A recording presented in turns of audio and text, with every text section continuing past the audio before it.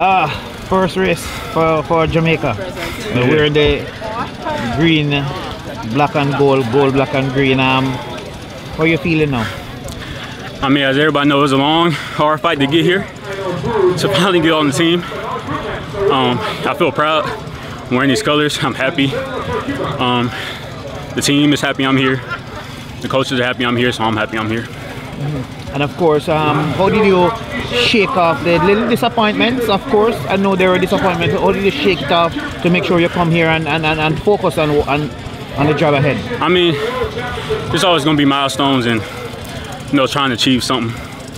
So, you know, it's like a hurdle. You just got to go over it. Sometimes you hit and fall, but when your next opportunity comes, like it did today at these championships, I'm ready. How did it feel out there?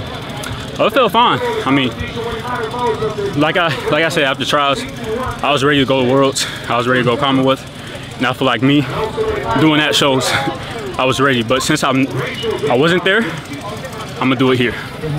Doing it here, Worlds would have been the bigger one, followed by the Commonwealth. How important is this one for you? Like I told my coach, this is a world championship for me.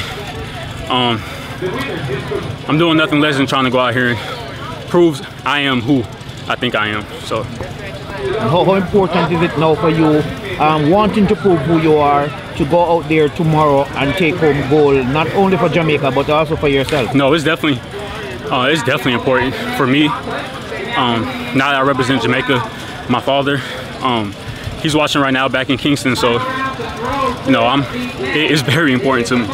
Were you nervous? I mean, you're a professional athlete, but were you nervous representing a country for the first time? Yeah, yeah. You know, when I first went to trials, and I saw a lot of feedback on social media, some positive, some negative, so you know, I just take it as I gotta work hard. I gotta train hard, I gotta prove myself, so you know, hopefully those negative comments could turn into positive ones. Yes, we do get them at times. So, yeah. How did you brush them off though? You know, everybody's gonna have an opinion. You know, it's my job to go out there and run for Jamaica. Whether they're with me or not, I'm gonna do my best. I'm thankful for everybody who's supporting me, who's not. It's all fuel to the fire. Thank you, and all the best. Thank you.